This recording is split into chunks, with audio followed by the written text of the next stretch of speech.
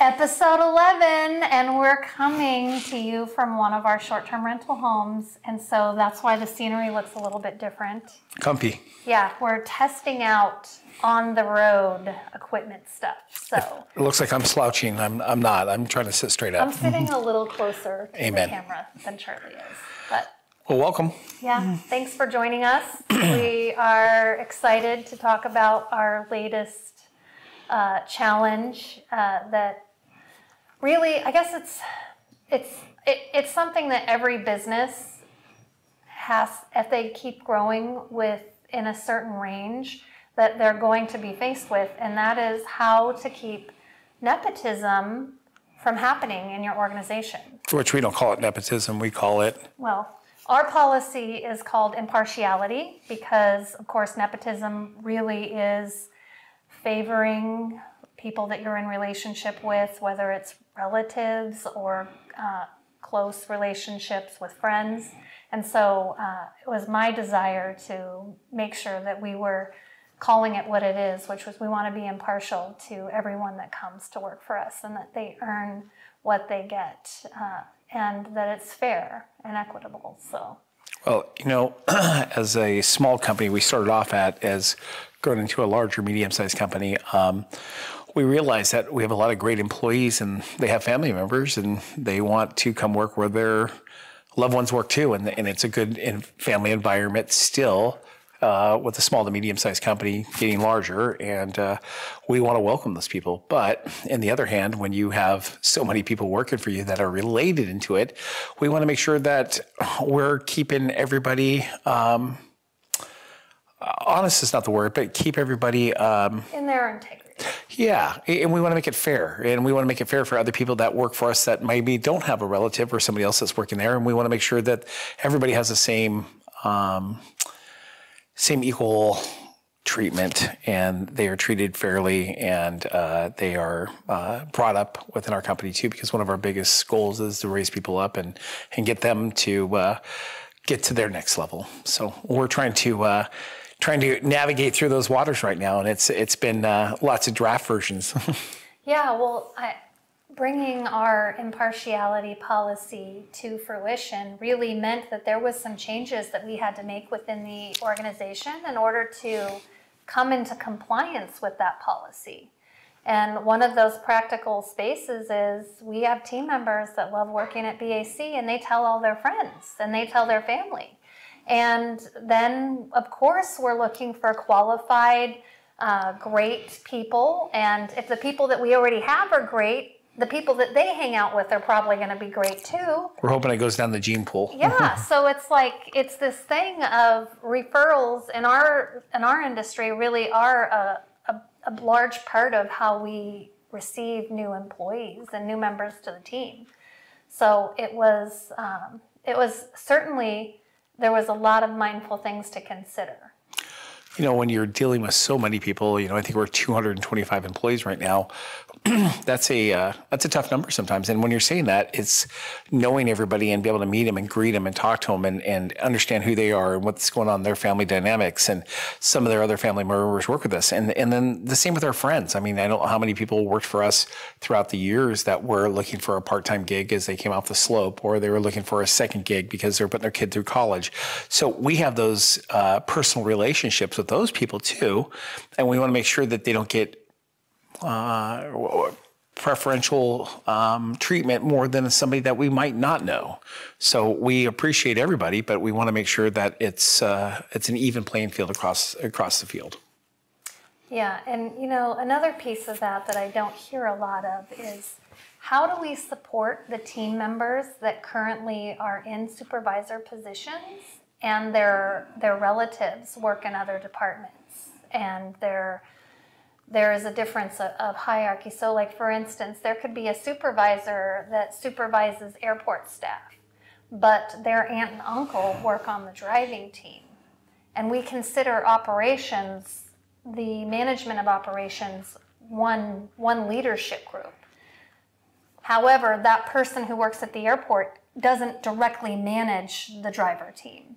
But there could be some expectations that come along like, hey, you're one of the supervisors, you can help me out. And it really puts those individuals that are supervising in a tough spot if there isn't solid policy to just say, hey, sorry, Auntie, but the company has an impartiality policy and I can't do that, but you could go talk to this other individual and maybe that's something that they would allow. And one of the things that we run into is that all of our managers manage all the departments too. They all have specific departments that they manage, but if you're the manager on duty or you're doing something, you might have a family member or a friend that's working in that department too, and you might have to be that first person who gets to see them. So we want to make sure that we're setting them up for success and making sure that they're taking care of the members at when it's going on right then and there. But if it's something that has to be disciplinary or something that has to be with rewarding, that should go to another manager or go to another supervisor and let them do it, so it doesn't look like there is preference to somebody. We want to make sure it's what's what I'm looking for? Impartial. So we, and again, working with our company has grown so much. As we become into these situations and issues, we kind of see that we have to have policies put in place because things happen, and we want to make sure that we put a policy and a procedure in place for it. So that the expectations are clear. Yes. Because the team, it's not like the team doesn't want to do what the right thing to do is. It's that they don't always know because they don't have the experience that maybe an owner or a senior leader would have. And so they don't, it's not that they don't have common sense, it's that they've just never been in that situation to figure it out. And feeling alone and having to navigate waters like that on their own, especially some of the different cultures that we have working for us, it is expected that if there's an elder that works with you, even whether it's at home, a volunteer job, or at work, like the younger person wants to show respect to them. And so it's really about also supporting those individuals in their position.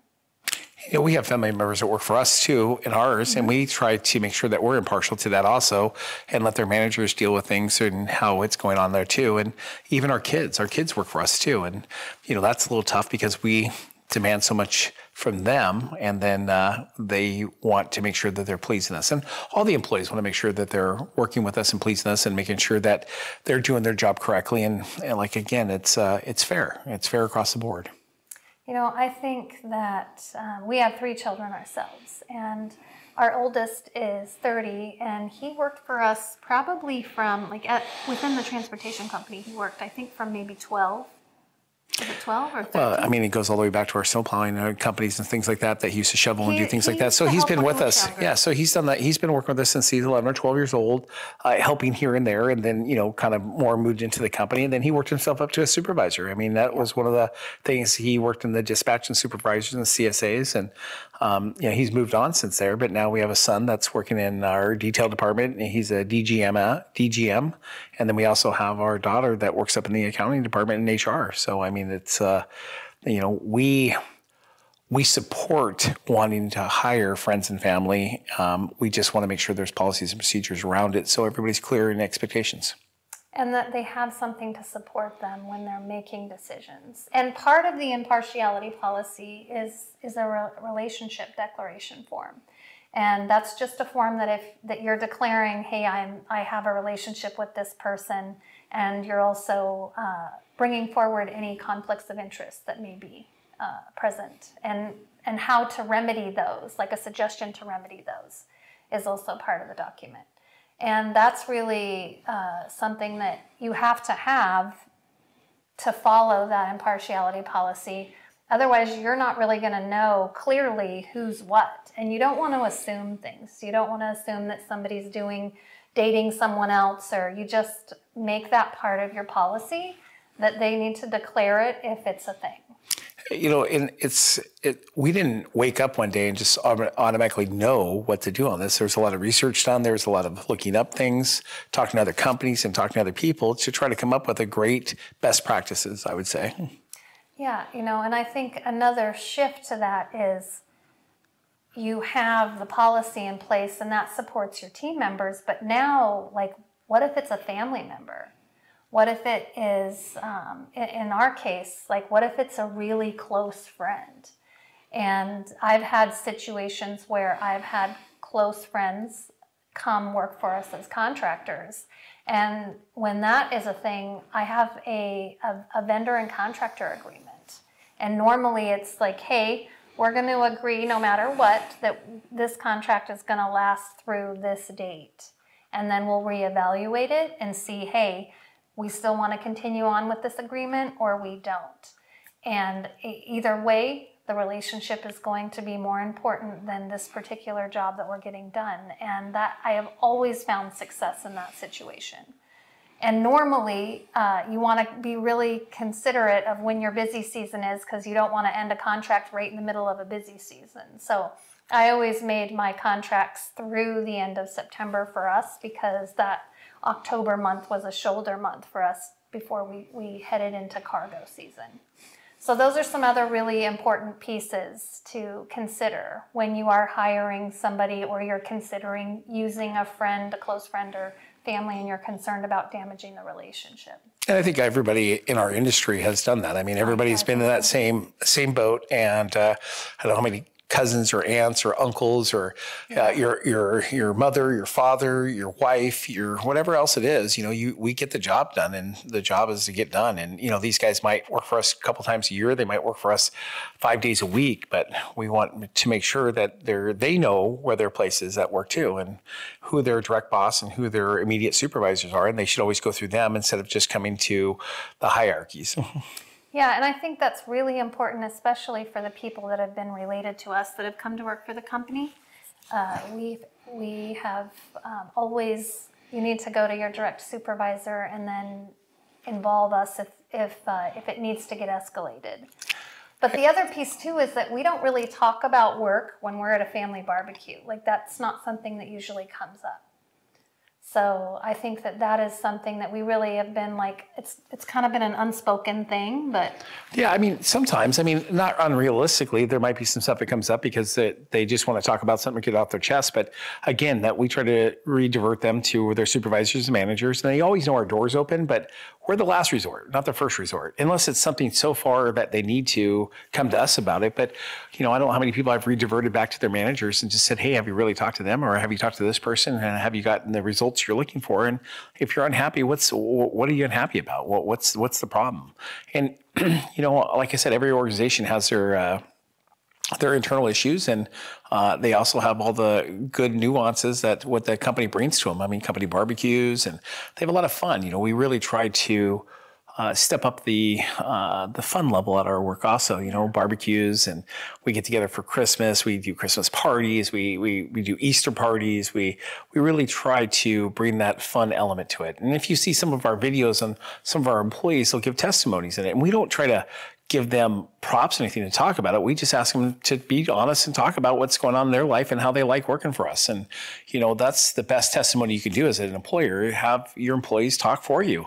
The same thing as we do references for friends when they want to get a transmission taken care of. They need a roofer, they need a painter. A reference from us, a referral is way better. And if we can get a referral from a great employee, that's really good from us because we know those guys are great.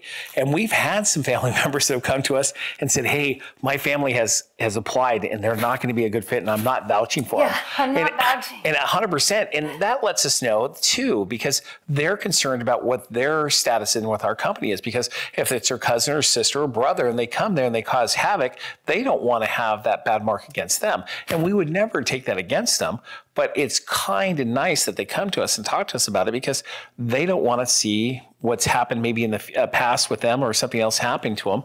We want to make sure we keep that culture intact. That's a great point, is going to the team member that is related to the applicant and just asking them, hey. Would you recommend them? Yeah, absolutely. Would you hire them? If their answer is, I'm not vouching for them. Or they give you a funny look at first and they're like, ooh, and then you're like, oh, okay, well, tell me what that looks like, What is the ooh? Well, the ooh might be because they have childcare issues or they might have a transportation issue. Some of those things we can get past. Some of those people that are just working for us part-time as DGMs or CSAs or work over at airport ambassadors, or they might be drivers. We can use a driver 1 or 2 days a week on the weekends because that's great for us. But, we have to find out what that ooh is, or hey, I'm not comfortable with this. And what's that mean to you? Because what it means to them might not mean the same thing to us. Well, and something else that you brought up is making sure that when team members are referring their family, that you're absolutely like holding everybody at their own merit. There was a situation that occurred a couple of years ago with an employee who had a son that came to work for us, and it didn't work out. And it was just not a good fit. And we are big on our raise up values, and accountability is one of the ways that we show our love as a team. And it's purely so that we can get traction in the areas that we need to.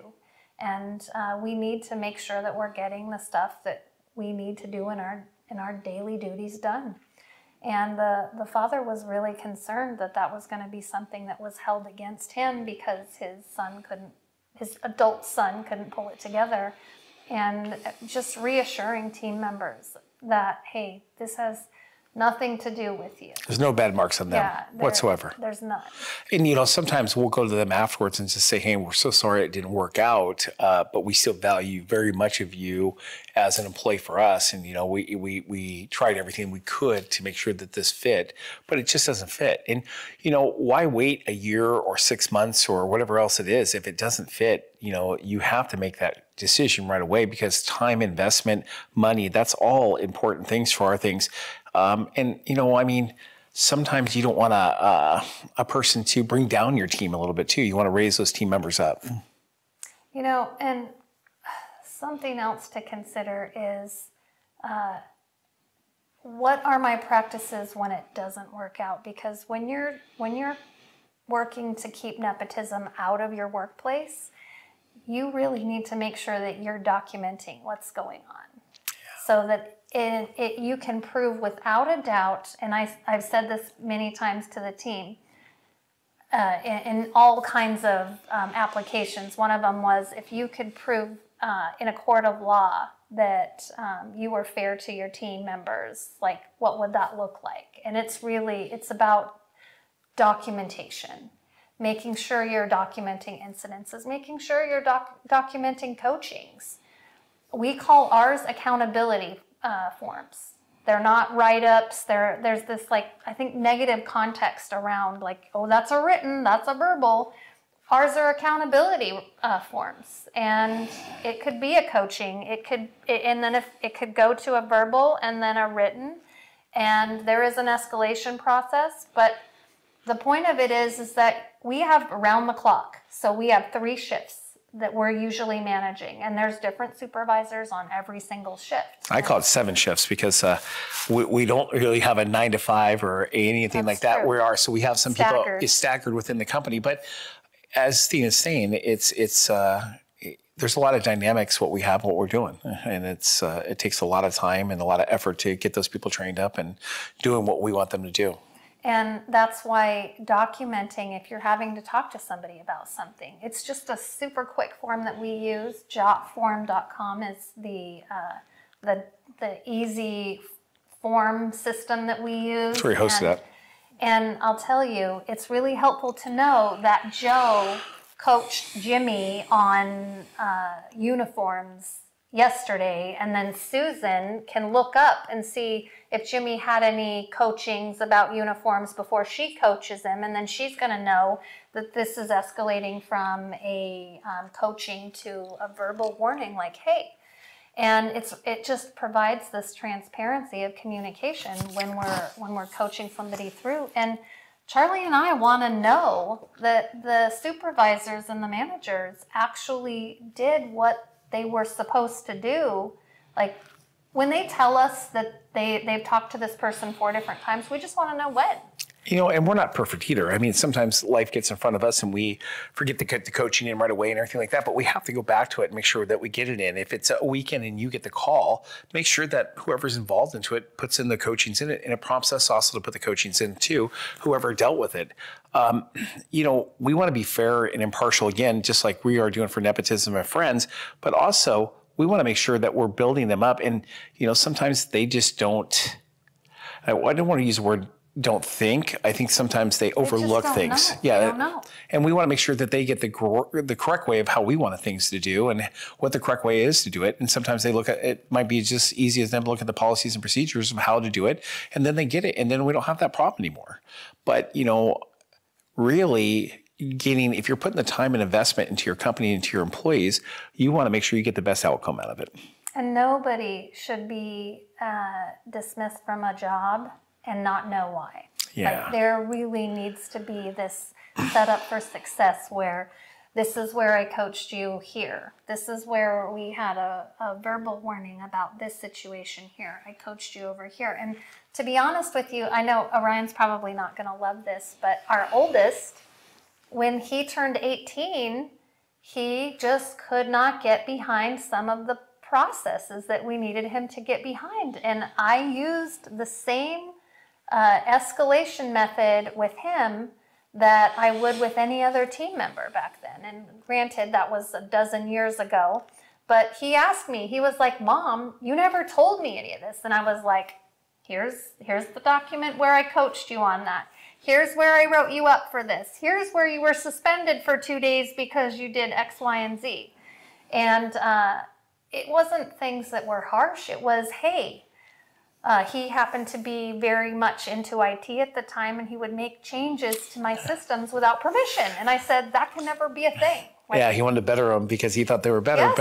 But he doesn't realize that it's a chain effect. When he makes a change and what happens in there, we need to let the other supervisors and managers and everybody else know that there's a change there. And all of a sudden they're like, hey, this is not what was written before. And it's not because he tried to be malice or do anything wrong. He was just thinking that he was bettering it. But there's a process to do that. And again, we want to set up our team for best success. And best success is having a policy and a procedure how to do each one of those things. We're not perfect by any means. We learned this in 24 years of us with trials and errors and figuring out what's going on. Lots of unintended outcomes. Yeah, and it's so easy for us to say this person's done it 100 times, but it might have been only once or twice. But we, in our mind, heard about it maybe 10 or 12 times because somebody told us about this, and then it just escalates onto it. And then when we go to promote somebody or do something else, we're like, well, I can't believe we're promoting this person because we've had this many tardies. And we're like, wow, we looked in the incident files, we found nothing. Well, I know they've done it personally and I have. Well, there's nothing written in here. So how do we hold somebody accountable if we don't hold our own team accountable to making sure that we're getting those write-ups taken up or their coachings or whatever else it might be? So we really have to narrow that down, and especially when somebody's asking for a supervisor position or a manager position or a raise, because we always feel like, we want to raise up our employees obviously too. So when it comes to financial, we need to know about these things. We need to know, and it's just not the negative things. Positive things can be put in there too. It could be saying this person went right outside his bounds and he helped them. I can't even tell you how many times we've gotten this phone call from one of our airlines saying, hey, our airline flight attendant, I'll take that one. She got her purse stolen and she didn't have money for food or anything like that. And one of our drivers gave her for like $30 or $40 and went and got her food. And we got this great letter from the airline saying, and your driver went way above and beyond, and they returned the money and took care of it. But our driver selfishly just took care of the person because he felt for them because they was there. So sometimes it's the accountability might be something that's a positive thing that's coming up that they want us to be aware of it too. And that's something great to put in their packet or their document also, saying, hey, this person went above and beyond. And that's what we really look for. Let's put in the positive things too. We have at our company something called a praise report. And it is other team members, anybody in the organization has access to that form. And it's basically catching somebody doing something awesome or doing something that they really appreciate. And sometimes it's just doing your job with a little bit higher energy and really like lifting up the team in that way. And that's something that over time, we've had challenges where leadership has challenged people to turn in 5 praise reports for the week. It just kind of ebb and flows over the years. And gosh, we probably had that form at least 10 or 15 years. Yeah. And it just goes up and down. And it's just another aspect of encouraging that positive culture and not just waiting to catch them doing something that they're not supposed to be doing. So that's another little nugget, as you would say. Get your nuggets. That is just that extra piece. And we have drivers that are husband-wife teams. I mean, Junior and his wife. I mean, they do an excellent job. And both CDL drivers now. Yes, she got her CDL. Yeah, Fina is great. And you talk about a family that is just, they've had multiple members of their family. One of them was a supervisor for us. He turned into a CSA. We've had DGMs out of their family. I mean, we've really prospered off their family of having maybe 5 or 6 of their family members work for us at one time, not including cousins or whatever else that's come in involved in that. And with our HR director and everybody else. I mean, they've brought in, I wouldn't say so much of a prosper as it is just a delight to see people, especially parents, trust us with having their children come to work for us. And we're able to, even if it's just a college student who's hanging out for the summer, they're coming in and they're doing a good job, and they're in an environment that is happy and fun, and there's variety and excitement at times and bursts of busyness, and there's nothing like being in transportation and logistics, I'll tell you.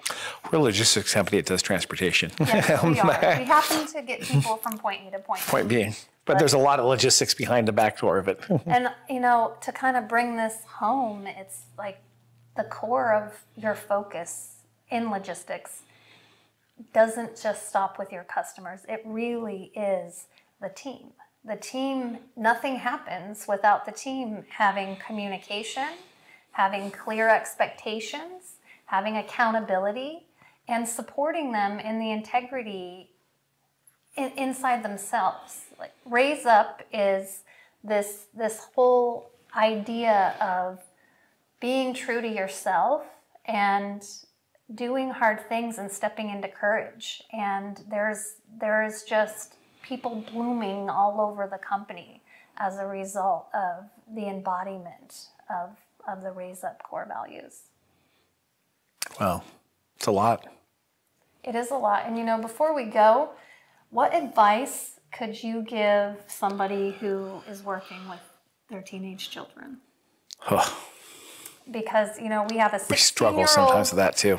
Who is in HR, and we have a 15-year-old who just turned 15. Yep, he's working. So we have DGMs, detail, grounds, and maintenance is what we call those guys. And so they do a maintenance would be like detailing, clean the building, mopping, doing stuff like that. Yeah. So, both come with struggles. When they are tired and they don't want to go to work, they come to us and they want us to go ahead and not go to work. Yeah, and then then they have this sometimes entitlement because they're the owner's kids, and I feel like I'm almost harder on it because I worked for my dad when I was growing up. I worked for family members and my uncle and everything like that, and they expect a lot more, and we do too because they carry our last name. So again, as we have this nepotism, or we have it called anti-nepotism, it's tough for us when we see when they're not bringing their best. And I probably take it a little bit more personally because we take a lot of pride in our company because we started it in 2000. Now we're 2024. We're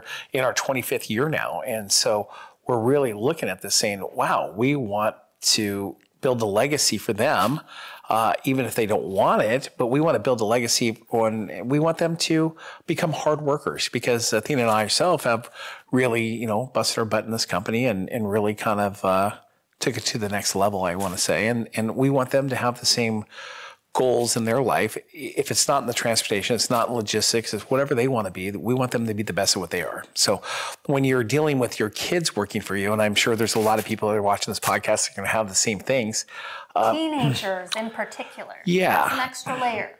And there's a lot of things going on with them and their bodies and what's going on with their life and what they think, and what they think is right and wrong. And, when you're 15 and 16, we know everything, and we're trying to instill to them that there's a lot of stuff they can learn and we're just trying to teach it to them. So, again, another layer of that. And maybe sometimes I'm not the best person to talk to about that, because I take a lot of pride in what they want to do. So sometimes I'll have one of our supervisors or managers pull them aside and talk to them. And then sometimes they receive it differently than we would, or they would from us, I would say. So yeah, I would say that connection of not being able to hear your parents definitely can translate to work. And I would agree with you that probably one of the best scenarios is to let their supervisor handle whatever the challenge is, and take them through the process of doing a coaching, doing a verbal. Like, the bigger picture here is that they're not untouchable. We expect them to be part of the culture that's bringing this uplifted place, this perspective. And it can be a challenge at times, but don't lose your cool, basically. And communicating with them, even though they're teenagers, it's sitting them down and giving them the opportunity to go, hey, you can't act like I'm your father at work. You need to be, I mean, that was one of the rules that I had with our oldest when he worked for us. Just call me Athena. There's a lot of people that are around us that don't know I'm your mom, and I don't want there to be any stigmatism around that. And so when we're at work, just call me Athena. The younger ones, they kind of go back and forth. They're different children. But the bigger picture here is use the leverage of your leadership team to help you navigate that. And then let the kids know, hey, I love you. However, here the expectation is X.